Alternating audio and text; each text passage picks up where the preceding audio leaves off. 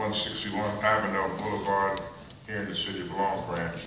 As each one of you know, I was here last year about the Housing Authority Board position, and tonight I heard there was someone being appointed. I wanted to come and see who that person was. I'm quite sure she'll do a good job. She seems like she's a very nice lady. I don't know her personally, but I wish you all the success. I do have some confusion. I'd like to know what the city has against me personally. I have a very distinguished career here in Long Branch. I'm a Marine Corps veteran, a tax homeowner for over 40 years, a Hall of Fame in the city of Long Branch, started many programs at the Housing Authority, including all of the NA programs that they have today, Narcotics Anonymous programs. When I was there, they didn't have any, and I started them, and today in the city of Long Branch, there's one every day, some down there's two. And I had applied for this position properly when you ask for resumes, and I had an outstanding resume. Mrs. Avoid, I met your neighbor at the Y. They call me Mr. Long Branch at the Y because I'm always talking about Long Branch. And he started in Long Branch, one of the mill building, so one of the council people, so he spoke very highly of you. Mayor, your father and your uncle, when they sold Christmas trees uptown, they only charged me $5. Sometimes they would give them to me for free. They sold ready, you don't have to pay. That's the way I've been treated in the city of Long Branch all my life. I was a resident of Seaview Manor Public Housing. I rose to the Assistant Executive Director of the Long Branch Housing Authority. And then when I go to volunteer my time and my talents, I'm told that we decide to go in another direction and get someone with more experience.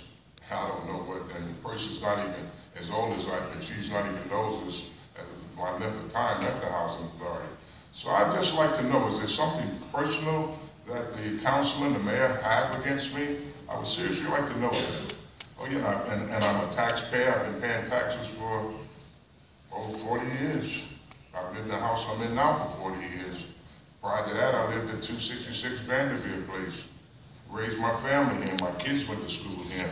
My name is on the wall at the high school as being in the Hall of Fame, captain of the football team, first undefeated, untied football team in the history of Long Branch, and had the record when I got out of school for the most yards and most offense.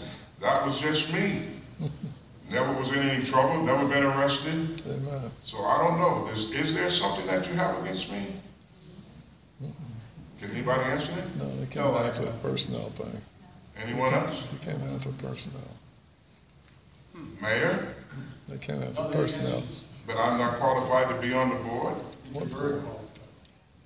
Then it must be something. It has to be something. It has to be. When you serve your country, that's something that's, and I served during the Vietnamese War, that's something that's, you know, people look up to that. Every place I go, thank you for your service. You know, thank you for your service. And I'm very proud of that. I never call myself an ex-Marine. I'm a Marine. And as a Marine, you're taught never to give up. And if you think that things are not right, then you question them. When I was in the Marine Corps, I was outstanding Marine Corps graduate from Parris Island. My first night there, the drill instructor said, Phillips, I don't want you to do any work. I want you to be my squad leader.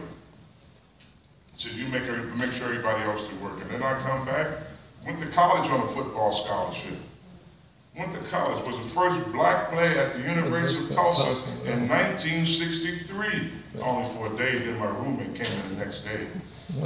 But those are the things, a little bit about my life, and I can't even be a member of the Long Branch Housing Authority Board that I served, worked there for 25 years. When I retired, I was acting director of the Asbury Park Housing Authority. My last assignment was to relocate all the people from Boston Way, and I did it very efficiently. I'm not begging to be on the board. I'm not begging, believe me.